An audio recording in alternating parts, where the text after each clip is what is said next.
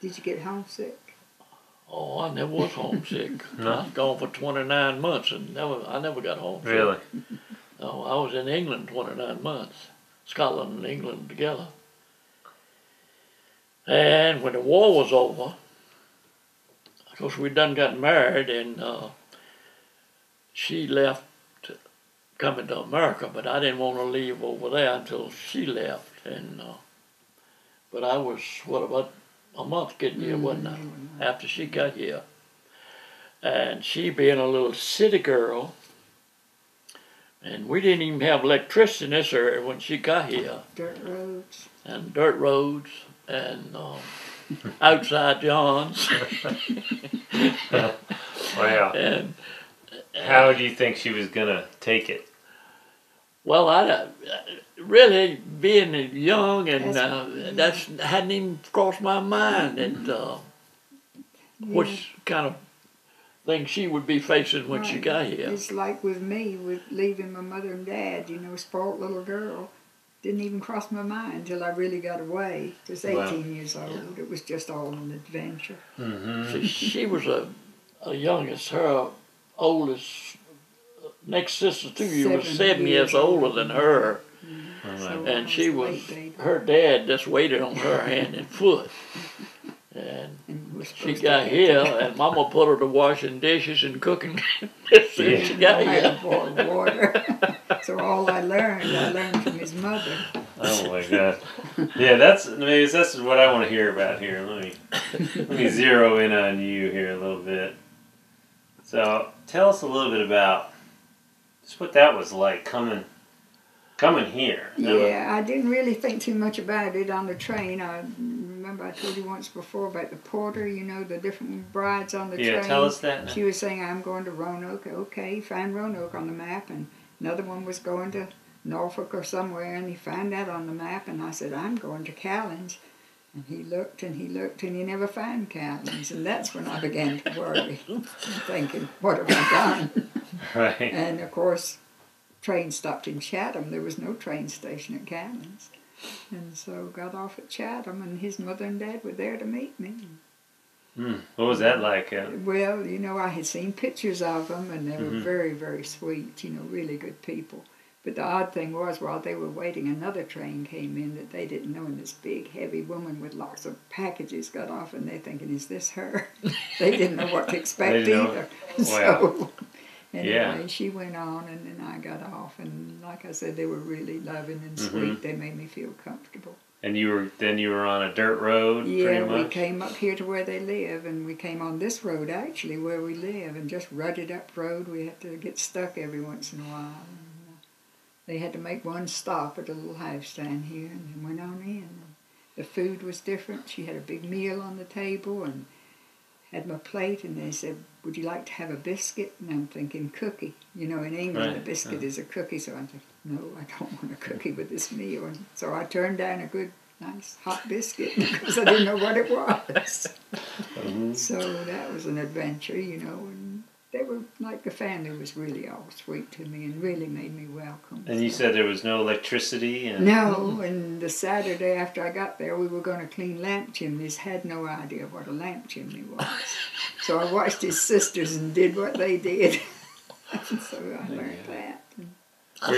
I think she could have swum. She'd went home. And then I searched the house for the bathroom and couldn't find it, and had to ask, and I was pointed down the hill. So lots of adventures. Wow. Did you have any thoughts like, uh-oh? Yeah, well, that was on that train the first time when the porter couldn't find Callens. I'm thinking, you know, what have I done? Where am I? And so after, you know, they met me, and I felt a little more secure. And right. So I was sitting on this beach the first time I ever seen her. Oop, I'm getting the glare on it there. Okay. And this is down at the beach where she lives at. And I went to England on that ship, and she came to America on it. That's it. Queen Mary. Well, let's go over here and look at this collection of things you got here. Well, this is my history stick. All the things that I've been involved in. That's Amos Crest. And I was with the mail service for 29 and a half years. I was in the United States Navy during World War II. Helped organize the fire department in Callens, was chief for 12 years. And I belonged to the VFW, and I belonged to the Riflemen of Wind Falls, black powder, shoot black powder. And I belong to the National Wood Carver Association, and I was the biker farmer, plain and simple.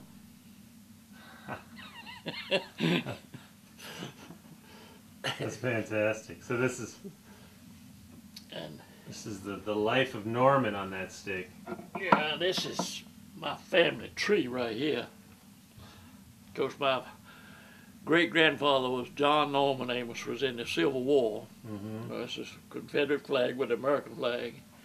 And then that goes all the way down to my grandson, which is this boy right there, which Yes. he dived in the ocean out in California and broke his neck. So it's a whole family tree, and you left room for two more. If he'd have had sons, he could have.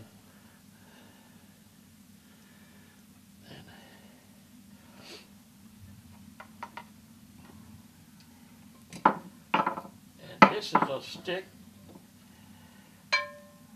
that her daddy got in France during World War I, and he gave it to me.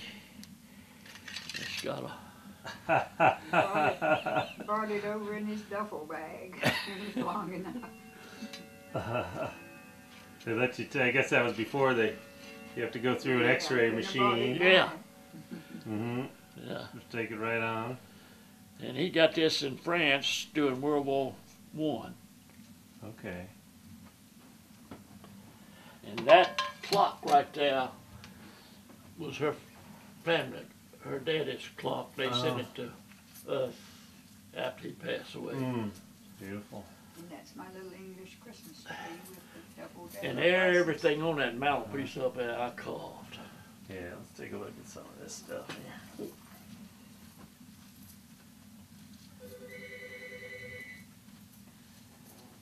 Where's that little? Don't you have the first thing you ever carved up there or something? Yeah. Let's see. Let me see if I can find it. It's laying here somewhere. Another. Yeah, that's Supposed to be.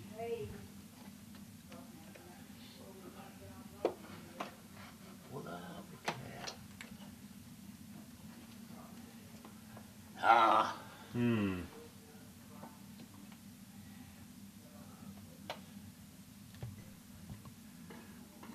Maybe you have an idea where that little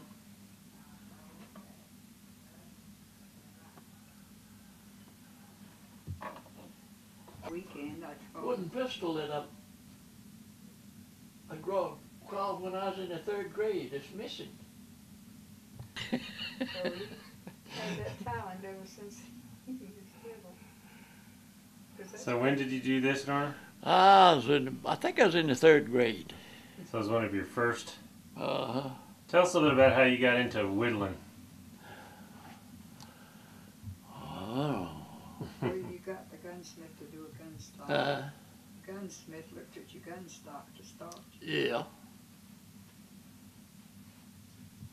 I carved a scene on one of my automatic shotgun, and took it to a gun shop to have something done to it. And the man asked me would I be interested in doing some carving, and as a result of that, he handed me a stick and said, "See what you can do with that." And I made a snake cane out of it, and from that, I've carved every snake we have in the state of Virginia. Different species. Yeah. We got 30, I think it's 31 or 32 different species. Only 3 of them are poison. Most people probably think they're all poison, right? Well, as most people kill everyone they see too. Yeah, yeah. How did you just kind of teach yourself to whittle? Yeah. Never had a class in my life. Used to whittle around the barn. But I could always draw. Uh-huh. In fact, I got in trouble in school for drawing so much. One time I misbehaved in school. Teacher had me sitting in the corner on a dunce stool. And while she had her back to me teaching the class, I drawed Grumpy of a 7 draw for about that high on the blackboard. Recess come, she said, well, everybody can go but Norman. I said, oh, I thought, well, she's going to get me for drawing on that blackboard now. Instead of that, she said, can you draw the rest of the blackboard? 7 draws? I said, yes, ma'am. And I drawed them. And of course, you had 2 blackboards on one wall, one on the other. And that stayed on that board until school was out. Wow. Every year after that, I'd come back to her class every Thanksgiving and Christmas and draw scenes on one of the blackboards for her. Oh. But it, you know, it got me interested in Yeah. doing stuff. What are some of your favorite ones up there? Well, I'd rather have this than anything up there. Yeah.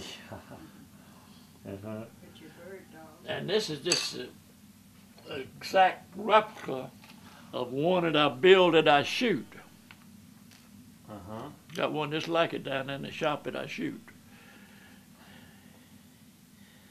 Got the same carvings on it and everything. Let me zero in on that. So you still get as much enjoyment out of it that you used to? Oh yeah, yeah. I spend most of my time down in the shop. I'm carving one now with General Lee on it, and I'm putting his farewell address to his troops on it. It's amazing. And you do all these eagles and things like that. Huh? Oh yeah. I see you really like to paint too. You enjoy that part of it. Yeah. Well, I wished I knew a little bit more about how to mix paints and stuff. That just right here, the little duck I carved on there, and I messed the background. I got it too blue. And these little things. Yeah, you gave me one of those. I love it. Yeah. Little boxes. That little nature's miracles found in the smallest things. How about that King Kong back there? Oh, yeah. I seen a picture in a magazine that I copied, and it needs dusting off. That's a great. Now, when you start, is that just like a block of wood, or? Yeah. Wow. Cause I pegged his feet on that on this. That is great. And I like the sign gorilla. This is a picture of a bat I seen in a magazine. Okay. So you just do it right from the And picture. that's the only gorilla I ever carved, and that's the only really big bear that I've ever carved. I got one more up there that I carved. Buffalo, I see, and deer. Yeah. And of course, you did this entire mantelpiece, right? Yeah, everything up there I carved. And the mouthpiece. Even to a pair of quail, or a little goat. Do you find you've gotten better over the years, or? Oh yeah. Carved all them flowers and that butterfly. Oh wow. Oh, that's beautiful. And this little hummingbird. Yeah. And Looks like most of the things you squirrel. carve are animals and things of nature. Is that right? yeah. Is that your main? And that piece of that limb right there grows like that. Yeah. Now this made a rattlesnake curled up. How'd you get so interested in snakes, snake kings, and that kind of? I don't know. You always liked them. I like snakes. In fact, there's one laying down there on the floor. Where's that? Oh. He moves in the baby's skin. Yeah. What do you think of snakes, Mavis? I don't particularly like them. You don't like snakes? No. That's a problem. The first one I ever saw was coming out of the wheat field, and it just kept coming and coming and frightened me to death. They don't have many snakes in England. Well, that must be something to have your husband cutting. Yeah, all these snakes Carving in the house, snakes and I don't like them. When did you start carving snakes? Oh, As long I as he's carved been this carving. Loves first to- snake we was living over where John's house is. The first one I carved. That's been, That's one in the basement you did for your daddy. yeah. I'll show you that in a minute. Yeah. I'll get it. Yeah. That's one of the. This is his third one, snake cane that I ever made. Mm-hmm. And I gave it to Daddy. He walked with it until he died, and I got this went and got it brought back home. Yeah. Beautiful. And he was out in his front put yard. What's that? A little lizard on top there? Yeah, that was just a little thing growed up, limb that growed up like this.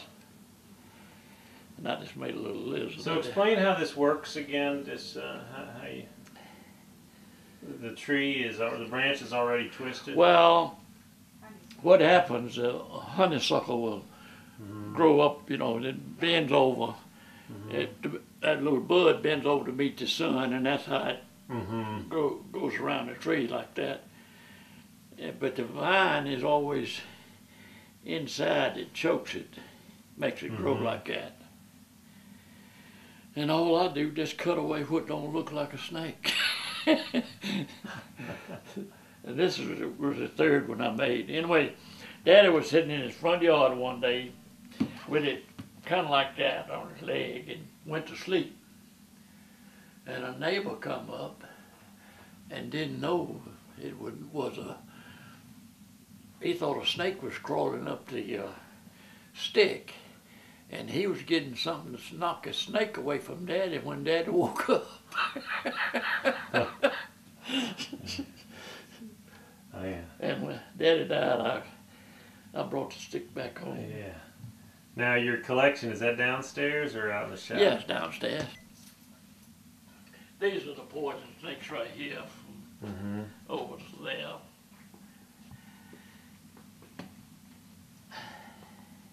You must be awfully proud of this. Now this is every snake in Well, Virginia. some of them missing because a lot of man talked me out of Oh, don't do that, Norman. 6 of them. Norman. And I got to replace them. Yeah. Don't let people do. I'm telling you, if someone wants one, Well, make them one. I'm But going, keep that's, this together. that's the way it's going to be from now on. Yeah. You say I'll make you one. Yeah. Don't let anybody come out with. You got to keep the collection together, Yeah. please. You don't want any of these. And this one right here, money couldn't buy that. That's a juvenile. That's what it looks like when it gets grown. And this was just a limb growing up off of the tree.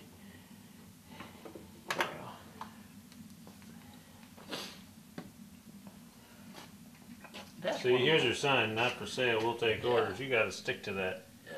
Don't let someone talk you out. That was one of the first carvings I ever done. That's beautiful. And around here on this other side over here is Yeah, the- Nixon. Huh? That was a picture while he was in office. It come Okay. out with on a coin of some kind, and I copied it. I know most people didn't like Nixon, but I always thought he was a pretty good president. Nice. I mean, after an hour or two, no, we enjoy it. We'd love to have them, but when they all get down in here, it's about 21 or 22 of them most of the time.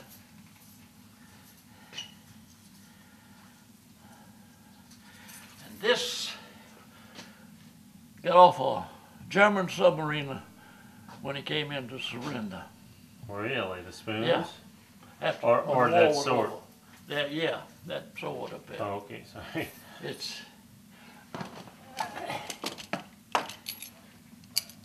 a, Wow. I was, man tried to offer me $2,500 for it. I said, you can't buy it by no price. Come all the way from Greensboro. So somebody told him about me having it. Mm-hmm. And Absolutely not. Took it off of. Is that what's that like a? That's celluloid. He said if it was ivory, it would be worth double the money. Mm-hmm. Wow. But it's got the anchor on it. Mm-hmm. But it was a German submarine also. It took it away from him after it surrendered. It's the least he could do.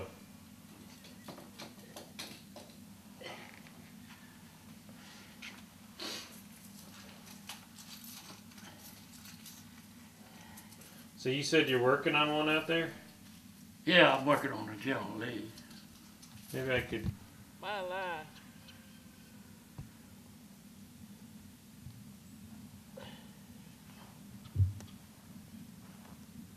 What's that? My line goes out as far as that. See that tape around that red tree there? Yeah. Goes up all the way as far as the woods goes. Oh, okay. I got nearly 4 acres. All right.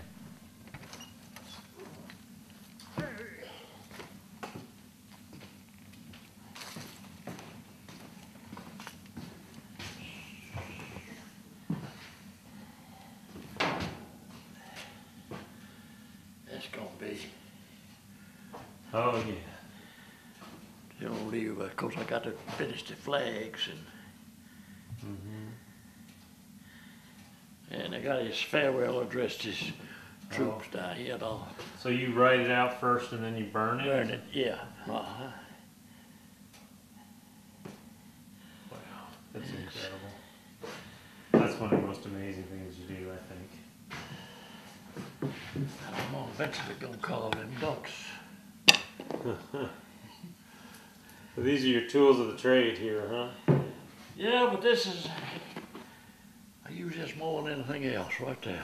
Just a good old whittling knife. Yeah. Huh? It's just I got one here somewhere or another that I don't move the blade off. Just, yeah. So are these your replacement snakes over here? Yeah, there's some that I haven't painted yet. And don't move the blade down to that. That doesn't surprise me. Let me just watch you whittle a little bit and see what it looks like. Usually sit down, or how do you usually do it? I do a lot of it just standing up. Well, when you get to really doing detail work, that thumb on your other hand will keep you from cutting away something that you don't want to cut away. Oh, wow. Instead of putting all the pressure on that with your hand, just push with your thumb, and you control it. You can control that knife a whole lot better than you can any other way. And of course, that'll be the. That looks a lot like Mr. Lee. The Confederate flag and American flag, and out of the conflict, a new nation was born. What got you the idea to do a Lee stick and a Lincoln stick? Well, I did 2 Lincolns and 1 Lee, and I sold a man the first man I ordered a Lincoln stick with the Gettysburg Address, and I delivered that at Ferrum. And then another man seen it and wanted another one. So I've done. I got to do myself another Lincoln stick. But I got to quit selling them every time somebody comes along. Yes, you do. You do. You built the guns? Yeah. Oh, those are beautiful. Built both of them. Wow. I built this one about 30-some years ago. Wow. And man, I've run a lot of black. See, I started with a sight right there. My sight give down, and I've moved it. And if I move it another time, I just well be shooting a pistol. Wow. Do you still go hunting? Haven't been now in about 3 or 4 years. Yeah. I don't know what. Mavis don't like deer meat, so I just quit bringing them home. Mm-hmm.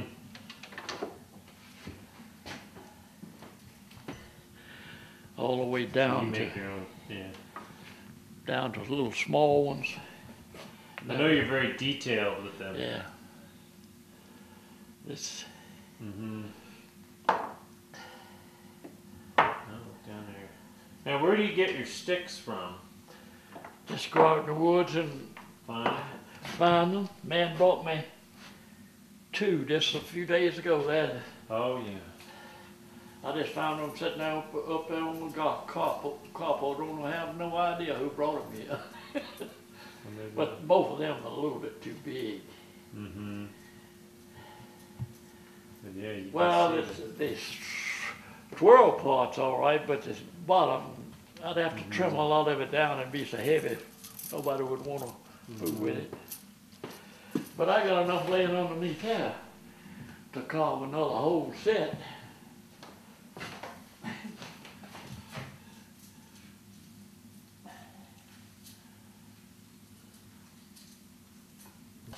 Yeah, and you're really detailed. You try to have it be kind of like the way that the actual snake is. Uh-huh. Do you get to do those at least sitting in front of the television or something, or do you always do it out here? No, I do it all in here. I don't even like to do scaling with somebody talking to me. Oh, okay. Takes too long to.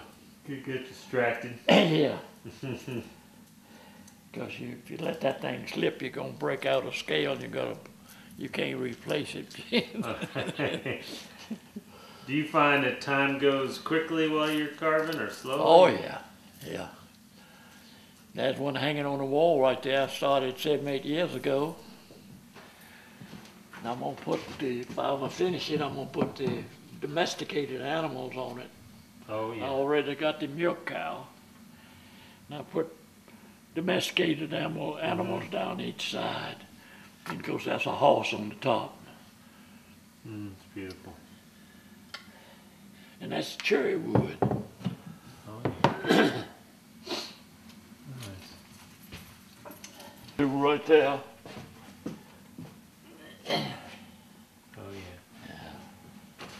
That's how you burn it. This you can kind of control, but I'd rather just use it straight hot. Let it get hot as it'll get.